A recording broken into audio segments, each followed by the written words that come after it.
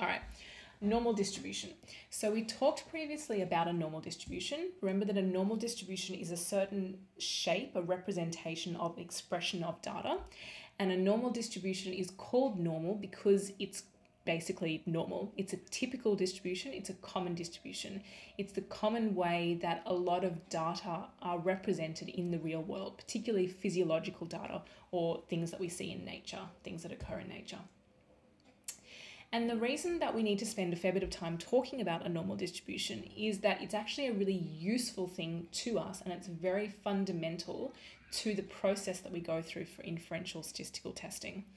And the reason for that is because it has such a specific shape, and that shape is this, because it has such a specific shape, if a variable is normally distributed, then we actually have a lot of information about that variable, and in particular about the likelihood of certain scores on that variable.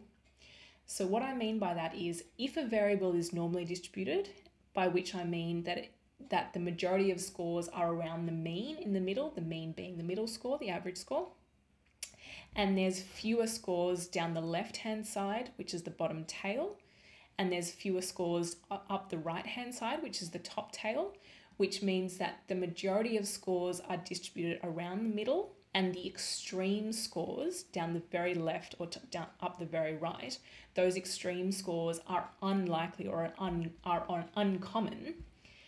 What that means is that we can get a really good sense, if we know any particular score, how likely it is to occur and how different it is from the other scores. So the fact that this distribution is symmetrical, the fact that the right-hand side looks the same as the left-hand side, means that 50% of our data are below the mean, are underneath the mean, and 50% of our data are above the mean. And what that means is that if we were to pick any particular one score from a population, there's a 50% chance or a 50% likelihood that that one score will be above the mean, and a 50% likelihood that that one score will be below the mean. So understanding the normal distribution gives us a lot of information about how likely certain scores are to occur, how likely certain scores are on that particular variable. And just beyond that simple 50% above, 50% below, we can actually break down the normal distribution into more fine specific areas underneath the normal curve. And that's what this graph represents. This graph is showing you what percentage of scores fall in certain areas underneath this normal curve. And what you see on the x-axis down the bottom of the graph here, on this scale, the horizontal scale, is you can see for this particular distribution, we have a mean score of 0, that's the score in the middle there, and we have standard deviations of scores above the mean and below the mean. And remember, standard deviations are representing the variability or the range of scores, how much dispersion there is of the scores or how wide the spread of scores are. And in this particular normal distribution, we have an understanding of what percentage of scores falls within any particular range of scores around the mean. So what that means is that if we have our distribution with a mean score of 0, that between 0 and half of one standard deviation above the mean, we have 19% of our scores. Between 0 and half a standard deviation below the mean, we also have 19% of scores. So we have almost 40% of scores, half a standard deviation above the mean to half a standard deviation below the mean. Similarly, between half and one standard deviation above the mean, we've got another 15% of scores, and similarly below the mean. So what this graph is representing is what percentage of scores fall within each set of standard deviations above and below the mean. And because we have an understanding of what a normal distribution looks like, because we understand how the scores are spread around the mean in a normal distribution, what we can then have an understanding of is what proportion of people in our population fall into any particular part of this distribution. And because we know that, we can then work out how likely it is that any particular person randomly selected from our population has any particular score. So that's really important. I'm going to say that again. So because we have an understanding of how the scores are distributed, how they're spread out around the mean, based on that understanding, based on understanding the normal distribution, we then know what proportion of our population falls into any particular part of the distribution, and that's represented by all the percentages in this particular graph. Therefore, we can work out how likely it is, what the probability is, that any particular person who's randomly selected from our population can have any particular score. And that theory, that process, is called the empirical rule. And that's a really important concept for us because it helps us understand to be able to compare scores, and we'll talk about that in a second. But it also gives us information to do with our inferential statistical testing, which we'll get to in the second part of the lecture today. So just to summarize, knowing information about the spread of scores, we know that 68% of scores fall within plus and minus 1 standard deviation of the mean. So from +1 to -1, we have 68% of scores. We know that 95% of scores fall within plus and minus 2 standard deviations of the mean. So from +2 to -2, we have 95% of scores. And we know that 99.8% of scores fall within plus and minus 3 standard deviations of the mean. So any person getting a particular score greater than 3 standard deviations above the mean or 3 standard deviations below the mean is very, very unlikely. And that particular shape of that curve is called a probability density function. The density is just representing how many scores we have in certain parts of that graph. So to give you an example of why this might be practically useful, let's talk about intelligence. So intelligence, IQ, cognitive intelligence, is something that psychologists and clinicians more broadly know a lot about because it's something that's been studied a whole lot. And what we know is that if we use standardized measures of intelligence, standardized tests to measure intelligence, that our population average intelligence score has a score of 100. So the average intelligence in the population measured using one of these standardized scores is a score of 100. That's the average score. And we know that that intelligence scores also have a standard deviation of 15. So in our population, our mean intelligence score, IQ score, is 100, and the standard deviation, the average amount of variation around that mean, is 15. And having that information, we can actually use that knowledge then to see how unusual or how typical any individual person's IQ is by comparing it to what we know about the shape of the distribution. So let's say that we have one particular person, that person is called Joe, and Joe has an IQ of 115. So Joe's IQ score is 115, and we know that that IQ score is 1 standard deviation above the mean because it's 15 points above the mean of 100. And 15 points is our standard deviation score. So by knowing that Joe has an IQ of 100, we know that that particular IQ score goes about there on our graph. And therefore we can use that information to see what proportion of people have an IQ above Joe's and what proportion of people have an IQ below Joe's. And expressing any particular score in a standardized way is called calculating a z-score. And a z-score or a z-score is just a way of expressing a particular score, a particular number, in a standardized unit of measurement. So z-scores, z-scores, they're standardized scores, and what they represent is the difference between a particular score, a particular value, and the mean score on that variable, and it's expressed in standard deviation units. And calculating a z-score was actually just what I did on the previous slide by saying that Joe's IQ was 1 standard deviation above the mean. Z-scores, Z-scores can be either positive or negative numbers. And because they're expressed in standard deviation units, if somebody has a certain z-score of 0, that means that they are smack bang right on the mean. A z-score of 0 means this person has an absolute exact mean score on this particular variable compared to our population.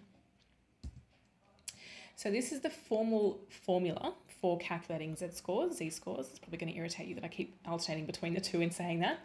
And this is the formula up the top there. The formula here is just the individual score, the one single score, minus the overall mean score, divided by the standard deviation. So if we were to calculate a z-score, a z-score for Joe's particular score, that would be Joe's score of 115 minus the overall population mean of 100 divided by 15, which gives us 15 over 15, which gives us a score of 1. So Joe has a z-score of 1, and that represents the fact that she is one standard deviation above the mean on intelligence. And we can also use that information to say that 15.9% of people have higher IQ scores than what Joe has. And we're getting that information just by looking at what proportion of people or what percentage of people have certain scores under the normal distribution, using that information about the normal distribution. So z-scores can be really useful if we want to compare scores that are on different scales.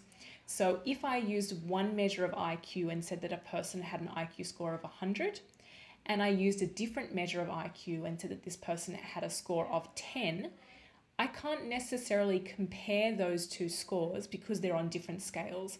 I need to understand what the 100 is out of to understand if that's a high score or a low score or an average score. So calculating z-scores is actually quite a common thing, particularly for psychologists, particularly for clinical psychologists to do, because it allows us to compare scores between people and between different kinds of tests or different kinds of variables that we're measuring, just by using that formula there, score minus mean over standard deviation. So for example, let's say that we had a reading test which was out of 10 and a maths test out of 25. The score on the reading test, say a person gets a score of 6 out of 10, and then that same person gets a score of 10 out of 25, I can't compare the 6 on the reading test with the 10 on the maths test because they're on different scales. They're on different measurement scales. So I could use the z-score calculation to be able to compare them so that they're both expressed in standard deviation units, so that I can directly compare them in terms of how high versus low either of those particular scores are. Okay, so the most important thing to take out of what we were just talking about in terms of going forward in this next section is that if a certain variable is normally distributed, that gives us a lot of information about how unusual a particular score is. If we have a particular score, we can compare it to what we know about the distribution of these scores under the normal distribution, and therefore we can have a lot of information about how unusual or how unlikely it is for that score to arrive. So that leads us on in a slightly indirect way to talk about sampling distribution. So we can use that same logic that we just use for the z-score when we're doing research studies, but if instead of comparing one particular individual to a population mean, which is what we just did with Joe's IQ score, we can use this knowledge to compare a sample to a wider population. And that's what this sampling distribution stuff is talking about. So what you can see in the graph on the left-hand side here is a representation of a population average score, which is a population score of 3. You can see up the top there, mu equals 3. And if we were to randomly select samples of 4 people at a time from our population, then each of those samples would have a sample mean. So you can see on the left-hand side there, the first sample has a mean score of 3. The second sample has a mean score of 2. The third sample has a mean score of 4, etc., etc. So each of these samples taken from the population, is going to have a sample mean score, and that mean score is going to be not identical to the population mean score. And the reason for that is just because of sampling variability, that the individual people that we select from our population, because there is variation within the population, there's going to be variation across each of the individual sample means. if we were to undertake that process, so to get each individual sample and plot their mean scores, then what we would find is that the distribution of sample means would be normal, would be normally distributed. And that's what the right-hand side graph is showing here. That if we were to take a whole lot of samples from a wider population, the distribution of those sample means will be normal. And the bigger the sample sizes, the bigger the number of observations in each individual sample, the more likely the distribution of sample means will be normal. So what you can see here in the graph is that the distribution of our sample means has a mean score of 3, which is the same as our population mean score. And the distribution of sample means has a certain standard deviation, and that standard deviation is the standard deviation of the sampling distribution. This distribution here is called the sampling distribution, and that is called, the standard deviation of the sampling distribution is called the standard error. And the standard error is an important concept for us going forward, and we have a certain formula for that, which I'll show you in a second. So take-home message from this slide is that if we have information about a population mean score, and we take a whole lot of samples from that population, then each of the sample mean scores will be normally distributed. Sorry, the distribution of the total of the sample mean scores will be normal. And the mean of our sampling distribution will be the same as the mean of our population, the mean score in the population. And that process, that theory or those principles is actually called the central limit theorem. So the central limit theorem tells us that that distribution of sample means will be approximately normal, will take that normal shape, and that the means of the sample mean will be the same as the mean of the population, the mean score in the population. And the standard deviation of sample means we can represent by calling it the standard error. So if you see information about a standard error SE is the standard deviation of the sample means. And that has a certain formula, which is this. So the standard error equals the standard deviation, sigma here, divided by the square root of the sample size. So we can calculate a standard error for each individual set of data, and that standard error is the standard deviation of the data divided by the square root of the sample size, the number of observations that make up that data set. And that's a really important process because that essentially forms the basis of how we do our inferential testing.